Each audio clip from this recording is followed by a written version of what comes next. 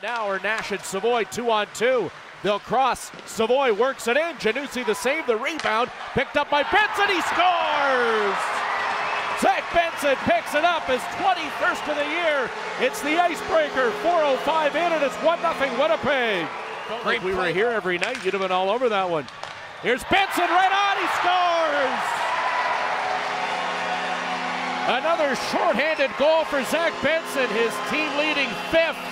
Speeds at the center ice. Savoy's in behind the defense. He'll walk right in. He scores! Zach Benson completes the hat trick. And Winnipeg's in front. It's 5-1.